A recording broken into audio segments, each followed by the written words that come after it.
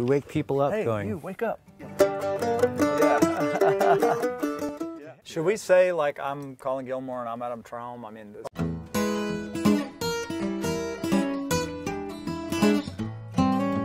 my name's Colin Gilmore, and I've been listening to live music since before I was born.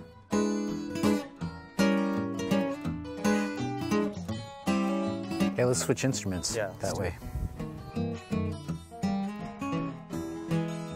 Hi there, my name's Adam Traum, and I grew up in Woodstock, New York. I was born into a musical family, and I feel incredibly fortunate to be a part of that lineage. The rain drop right on, let the waves sweep along, 'cause I got them deep river blues.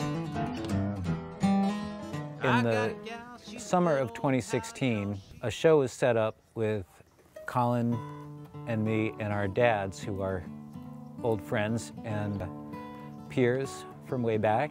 I've been a big fan of Jimmy Dale's for years. It was just such a thrill to be able to play a show with both the Gilmores, and you know, I dug Colin's work right away, and we just had a lot of the same musical vocabulary that kind of translated between what we're doing now. Well, I remember just the minute we all hit stage together, you know, having just met, you know, moments before, hearing you and your dad Happy play together, it did that thing that music is supposed to do. It just made everything stand still and take you to another time. And my legacy, riding shotgun on a dream, on a highway made of songs, winding road leading me to the place where I belong. My legacy, my legacy. I feel like music is something that, you know, people generally are all over the place. They're lost in space and time. And then music has the ability sometimes during certain moments to all of a sudden wake people up.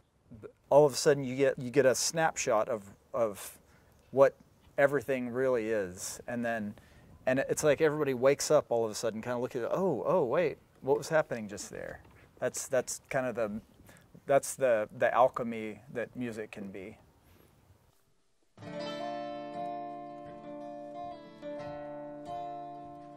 There's a picture in the window that's only there to hold out the light. Understanding is suffering, and nothing's ugly when it's out of sight. Little sister, would you wake me if the house caught fire in the night? The audience knows something special has happened, and it's something that they can relate to, and that's part of, for me, that's part of the magic and the beauty of getting to play music for people. You know, I get to put that out there. Maybe someone gets transported to someplace else where they get to be in this moment, and they get to revisit that moment for the rest of their lives.